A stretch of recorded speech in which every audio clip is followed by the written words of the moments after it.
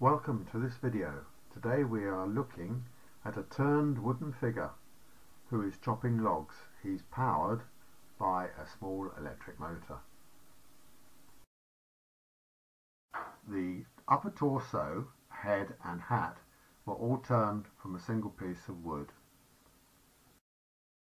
It is now time to make the arms, which are partly turned and then carved from a bandsword shape. There are four separate elements to turn here.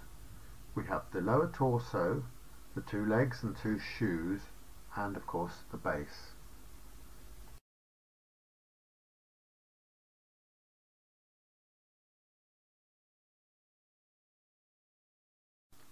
The shoes were made using the same technique as I demonstrated in my first video on turning a hedgehog.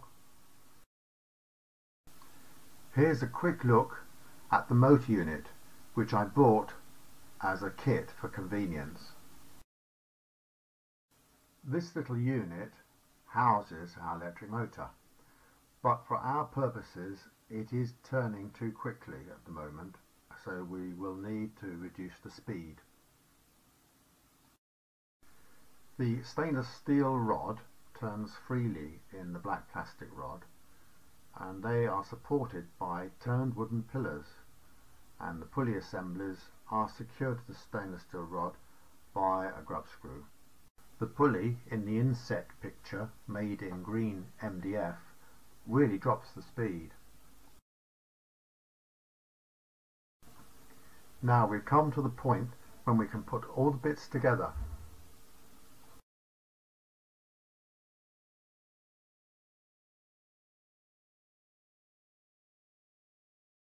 And there we have it, but I think I should have given him a pair of trousers.